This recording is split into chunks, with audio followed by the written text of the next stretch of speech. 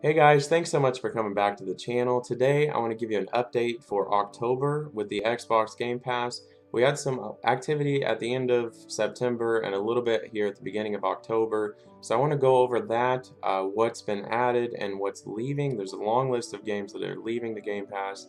So I want to go over those, kind of get everybody caught up to speed on what has happened. It's a little bit secretive and games tend to just come and go. And I don't think people really realize what's left and what's actually been added unless you specifically look. So yeah, let's dive right in. I'm going to talk about what's being added and what has been added to the Game Pass in October of 2020. So first up, I want to talk about Destiny 2. The expansions Forsaken and Shadowkeep were added on September 22nd.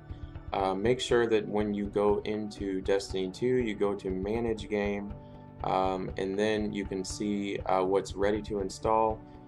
That is where you can find the DLC to download this. And it's actually a pretty cool couple of expansions that you should definitely check out. Night in the Woods was actually added on September 24th. This is a neat little exploration game with a pretty cool story to it. This is actually a game that I want to check out.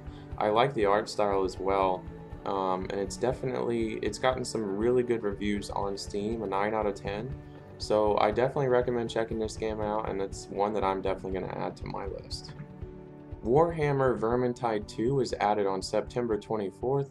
It's the sequel to Warhammer End Times. It's a pretty popular game, got good ratings on Steam, and it came out in 2018, so it's a relatively new game, one that you might want to check out. And a huge game that we got on October 1st, Doom Eternal. I talked about this in my Bethesda video, but a lot more Bethesda games will follow suit. So Doom Eternal is on the Game Pass. It was actually added on the 1st, just to catch you up a little bit. I'm sure I'll be adding in more Bethesda games as they come to the Game Pass. Brutal Legend actually came to the Game Pass on October 8th. This is a pretty cool game. I like that Jack Black is the voice actor for the main character in this game. It's kind of a quirky, weird game, but I think it's got some popularity behind it. But that came on October 8th. Forza Motorsport 7 was added on October 8th. This one confused me a little bit. I actually thought that it was on the Game Pass, but nonetheless, it was added onto the Game Pass on October 8th. The Forza series is a very popular one, and it's pretty cool that we've got these different types of Forza games added. Being Xbox titles, it does make a lot of sense. Ikenfell was also added on October 8th. Ikenfell is a turn-based tactical RPG about a group of troublesome magic students. It's timing mechanics that power your spells and block attacks.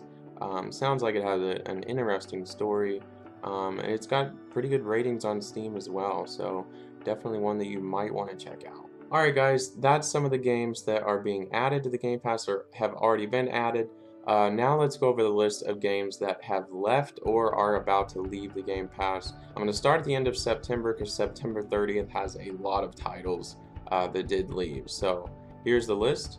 We start with Bad North that left on the 30th, Dirt Rally 2.0, Dishonored 2, Panzer Dragoon Orta, and Westeradu Double Barreled.